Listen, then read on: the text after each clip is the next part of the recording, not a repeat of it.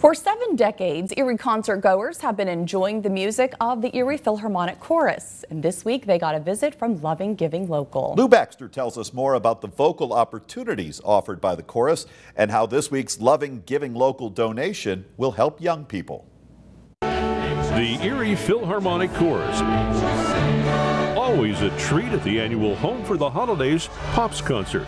Over 90 voices strong, the chorus presents concerts throughout the year at various venues. We have an adult chorus that has been in existence since 1953, and they rehearse weekly and they sing with the orchestra, and they also do concerts and performances on their own.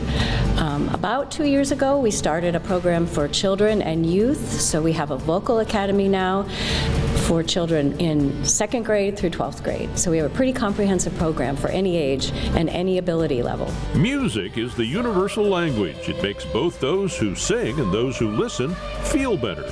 The Philharmonic Junior Chorus and Youth Chorale provide unique opportunities. We know that the schools cannot have comprehensive music training at this level.